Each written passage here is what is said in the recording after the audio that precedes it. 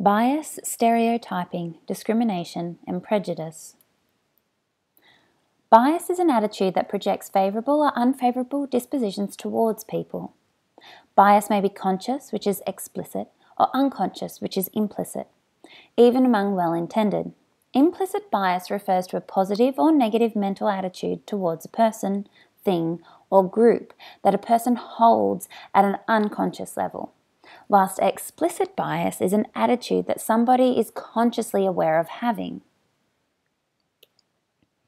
Stereotyping is an overgeneralized belief about a particular category of people.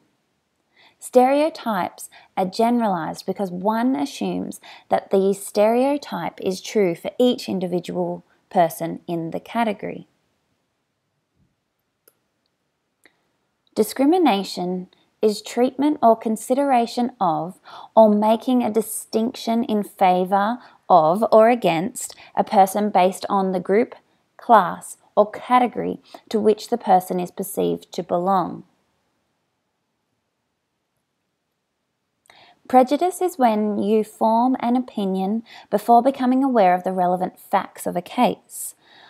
Often it is used to refer to preconceived, usually unfavourable judgments towards people or a person because of gender, political opinion, social class, age, disability, religion, sexuality, race, ethnicity, language, nationality, or other personal characteristics.